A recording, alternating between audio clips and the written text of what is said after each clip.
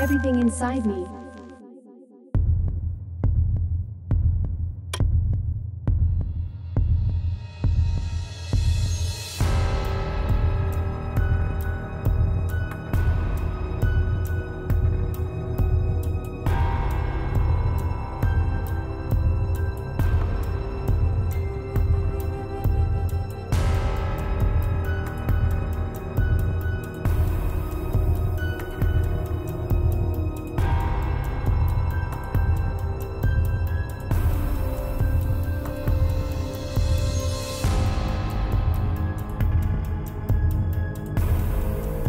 Recently, I stumbled upon an interesting and informative YouTube video on the environment that gives information on both sides of the question, is there a climate change crisis?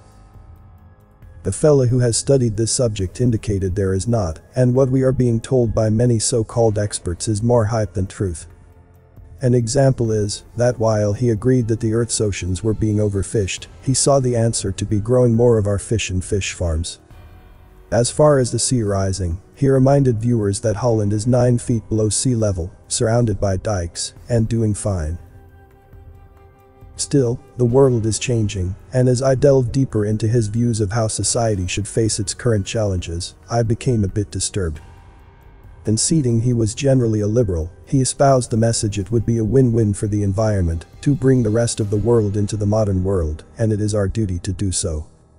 While he didn't just come out and say it, this would address inequality across the world at our expense, it kinda would.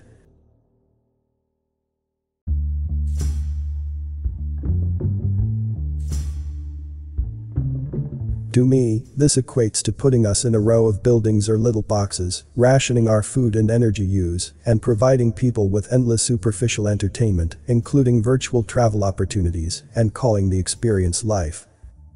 This promise, where they take away your right to drive or own anything, in exchange for more leisure time and less work, is a trap well set. Unfortunately, it has the potential to gain traction when put before those on the bottom. Often, these people have little to lose. His enlightened take was that by reducing inequality across the world, pollution would be substantially reduced. He pointed to the fact that poor impoverished nations tend to pollute more than advanced nations and have higher birth rates. An example of this is how poor nations tend to allow raw sewage, plastic bottles, and more to flow down their rivers and into the sea. He envisioned a world where people would live in cities with reduced environmental footprints and have fewer children. Problem solved. Before I continue the video, please give a like if you've learned something. And don't forget to subscribe, and also click the notification bell too so you won't miss any update. And watch to the end to avoid misunderstanding. Thank you.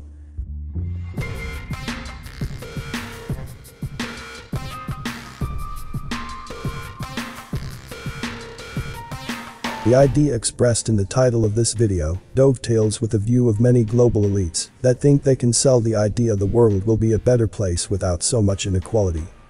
Sadly, simply giving people the illusion they have a choice is enough to quell the desire for freedom in most people. This is a promise easily broken. Often the choice we are given is akin to choosing the shade of gray that you find least objectionable. Turning our attention to some of the ideas and vision the World Economic Forum has floated should heighten our concern. A powerful one became visible when World Economic Forum Public Relations released a video entitled 8 Predictions for the World in 2030. Its 2030 agenda offers a telling glimpse into what the technocratic elite has in store for the rest of us. The by 2030 you'll own nothing and be happy message is one of total control and reduced choice cloaked in the promise of you will be taken care of. All in all, truth has suffered greatly under the hands of expanded government control during the crisis, and so much money is still in the pipeline that it is far from over. Dollars approved but not yet spent mean the distortions we are seeing have yet to be fully realized. Even as you are watching this, a great deal of money is flowing into the hands of people that will go ballistic at any effort to end the giveaway. Currently, everything is in play, the views of people are being altered across the board. This is affecting how most people feel about everything: cash and banking regulations, the lockdowns, melt-ups in the markets, and more.